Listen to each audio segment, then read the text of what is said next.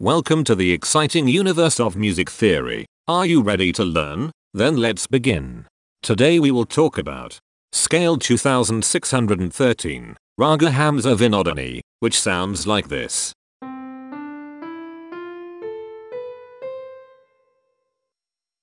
This scale has 6 tones, which means it is called a hexatonic scale. This is a bracelet notation diagram of scale 2613. The shaded circles represent tones that appear in the scale, and they are read clockwise, starting at the top.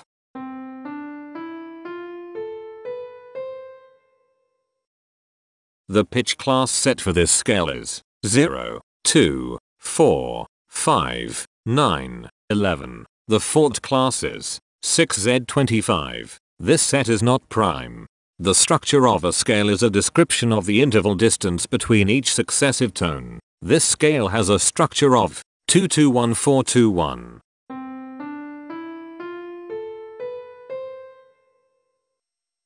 The binary representation of this scale is determined by mapping tones of the scale to binary digits. Each binary digit represents a power of 2.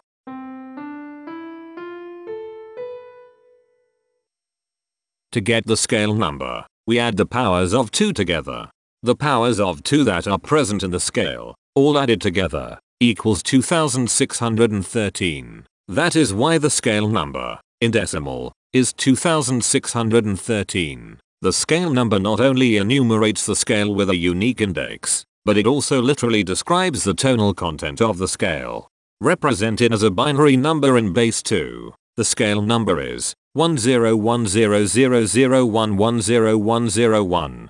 Here are the common triads present in this scale. The diagram in the center is a graph of parsimonious voice leading between triads. There is one major triad. There are 2 minor triads. There are no augmented triads. There is one diminished triad. Here is a Hamiltonian path of parsimonious voice leading that uses all the triads. This scale has 6 modes. The first mode is itself. The second mode is scale 1677, also known as Raga Hamsa. It sounds like this.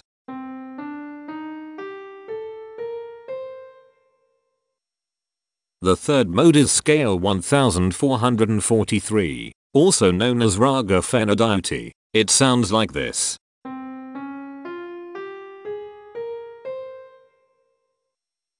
The fourth mode is scale 2769, also known as dyramic. It sounds like this.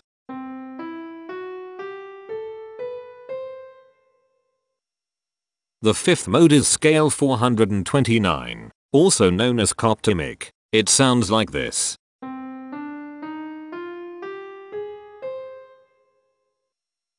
The sixth and last mode is scale 1131, also known as Honshoshi plagal form. It sounds like this.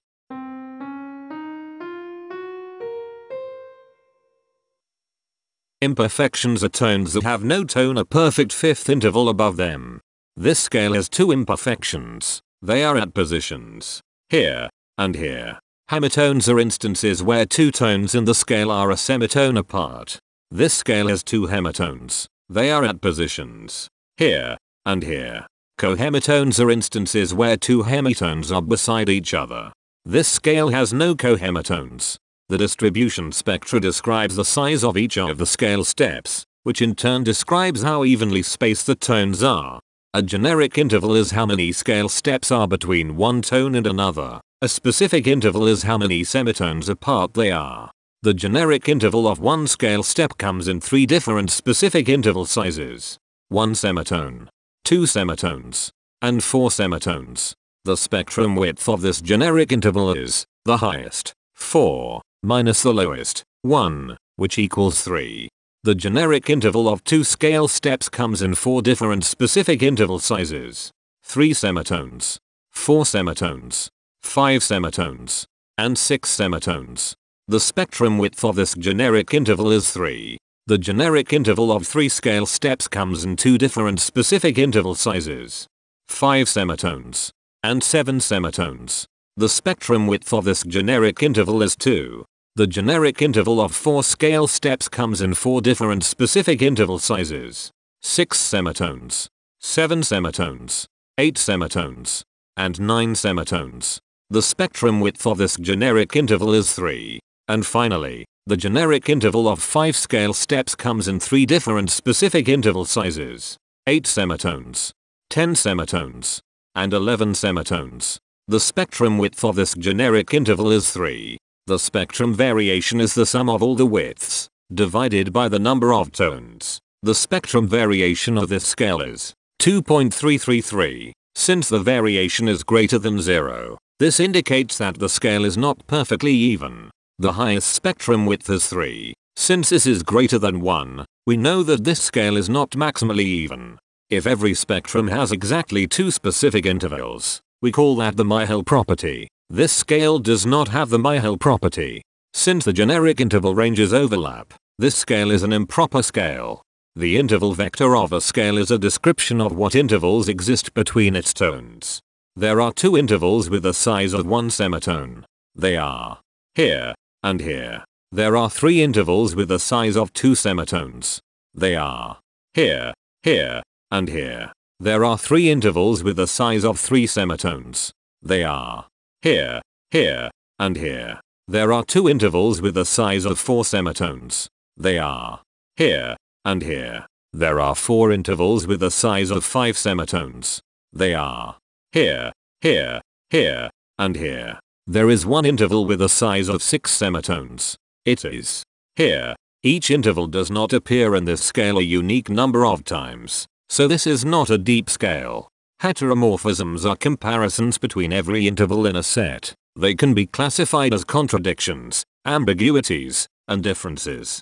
A contradiction exists when a small generic interval has a bigger specific size than a larger generic interval. For example, if a generic third interval has a larger size in semitones than a generic fourth interval, that is a contradiction.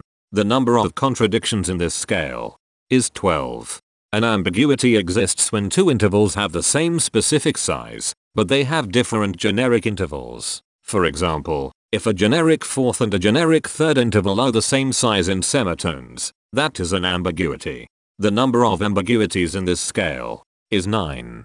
A difference exists when 2 intervals have the same generic size, but different specific sizes. For example, a major third and a minor third both have the same generic size, but they have different sizes when measured in semitones. The number of differences in this scale is 55. The coherence quotient measures the proportion of ambiguities and contradictions among a set's intervals. A scale with a higher coherence quotient is a good candidate for musical usefulness. The coherence quotient is 0.677. The sameness quotient measures the proportion of heteromorphic differences among a set's intervals. A scale with a higher sameness has fewer differences, so it is also a good candidate for musical usefulness. The sameness quotient is 0.267.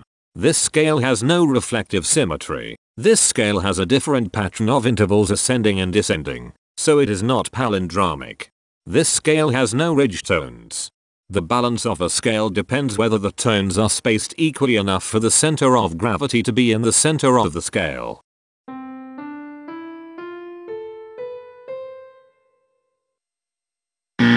This scale is not balanced. The inverse of a scale is a mirror image. It is what you get when the sequence of intervals is reversed. The inverse of this scale is scale 1419, also known as Raga Kashyapa. This scale is chiral. It cannot transform into its inverse by rotational transformation.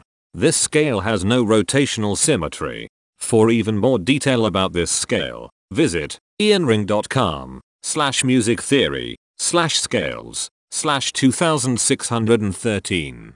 If you found this video informative, please consider supporting this channel by becoming a patron. Of course, not everyone has the means to support a project like this one financially, and that's okay. But if you are able to spare just $1 a month, your help is deeply appreciated. It will not only allow others to continue enjoying this series for free, but will also go toward improving the quality and quantity of music theory resources we can provide. Go to patreon.com/musictheory and join others like yourselves who totally geek out on all this nerdy stuff. Thank you to these Patreon patrons.